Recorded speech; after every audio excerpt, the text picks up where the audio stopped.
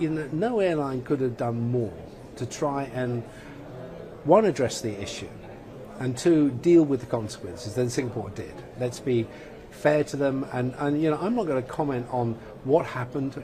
We know what happened. We don't know why it happened. Obviously the Singapore Transport Safety Board, SQ itself, and others are very interested in getting to the bottom of it. But here's an airline that has an outstanding safety record, operates in that part of the world, as we know. I think it was a bit unlucky, and the effects were felt throughout the whole industry. And so you've got to bear with the Singapore management as they work their way through it.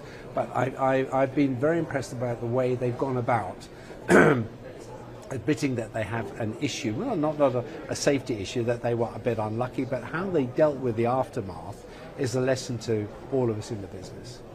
So how is Emirates responding to this new focus on aviation safety and this issue of turbulence? Well, look, we have had, I sit on top of the safety management system in the business.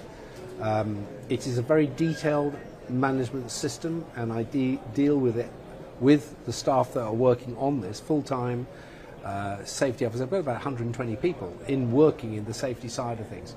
And we are uncompromising in our approach to safety of operation in everything we do, whether it be ramp handling to flying the aeroplanes and how we fly them. It is true that there has been an increase in turbulent activity and effects almost on a random basis across our network.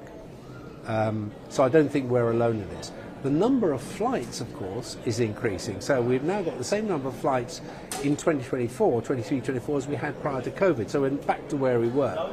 So IATA is on this. We're looking at the capture of data. We're looking at AI to try and help us pinpoint when it's likely to happen again. The whole business is working on it, not just SQ or Emirates. And we're determined that we will find a way in real time, i.e. when you hit turbulence you can communicate with others in the area, and to be able to try and predict what is on a random basis at the moment, the clear air turbulence, which seems to be giving us most problems.